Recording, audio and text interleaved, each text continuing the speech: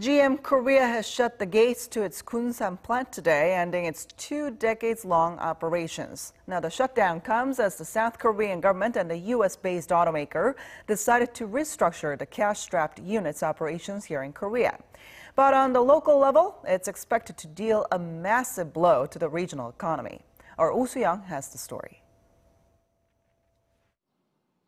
General Motors has closed one of its 4 plants in South Korea, leaving an economic vacuum in Gunsan. The automaker's decision came in February as part of its corporate restructuring efforts, bringing the factory's 22-year history of car manufacturing to an end.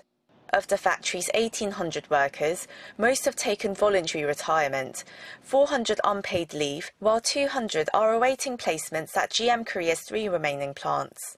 However, the fallout of the shutdown is expected to be far-reaching.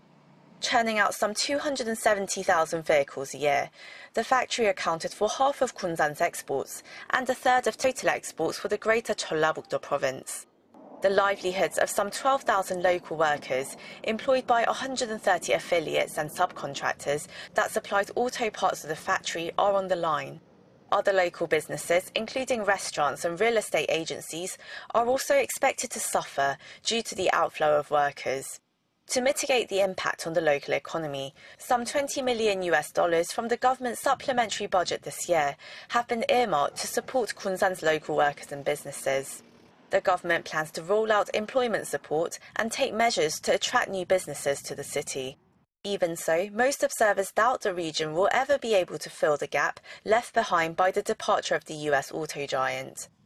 There doesn't seem to be a large company who wants to move their operation to Gunsan. And I think part of the problem is that the region has become less attractive because, the GM Korea has been there so long that I think Gunsan really didn't put much effort into attracting other businesses. However, the expert says the initial pain of structural reform may pay off eventually, leaving the region with a glint of light at the end of the tunnel.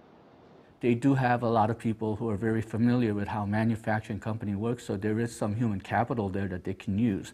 And they should have good road systems, and if nothing else, they still have the large factories that the GM Korea used, which they may be able to utilize elsewhere.